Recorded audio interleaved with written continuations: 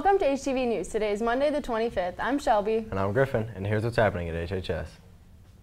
More new scholarships are available in guidance, so check them out today. Some have application deadlines approaching soon. All students, the lost and found pile has been moved to a storage closet, so if you're missing an item, you must contact a custodian to unlock the closet for you to look for your stuff. HHS will offer summer schools for those who need to take or wish to take the classes. Sessions will take place June 6th through the 24th and June 27th through July 18th. Cost is $30 per session. Please check with guidance for a complete list of available courses. Deadline to sign up is April 29th. Tomorrow, April 26th, the National Guard will be here at lunch, so make sure to stop by the tables and chat with representatives.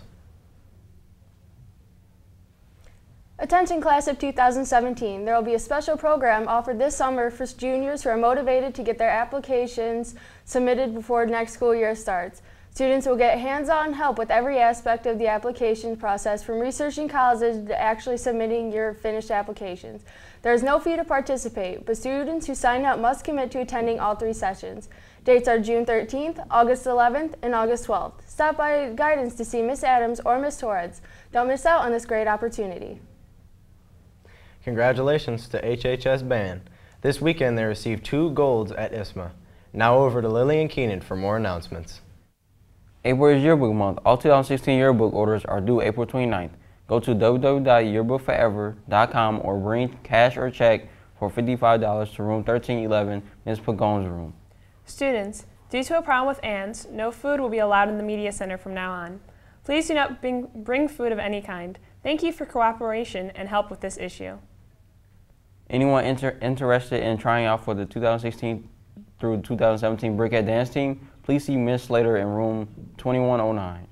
The Heart That Smiles Mobile Dentist will be here at school on Friday, May 13th. They will provide free dental care, cleaning, exams, and fluoride. Forms are in student services. Return the completed form to the nurse. Now back over to Shelby and Griffin for more announcements. Pennies for Paws has started.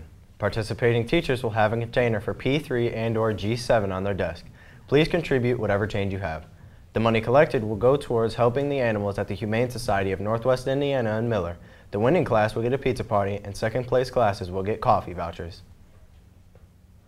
Regional is credit union strong and wants to celebrate Youth Month by helping students at Hobart High pump up your savings during the month of April. Open a new account or make a deposit of $1 or more to an existing account for a chance to win gift cards, t-shirts, water bottles, cash deposits, and more. Are you interested in a career in business or banking? If you're a current sophomore or junior and would like to build your resume, we have an opportunity for you.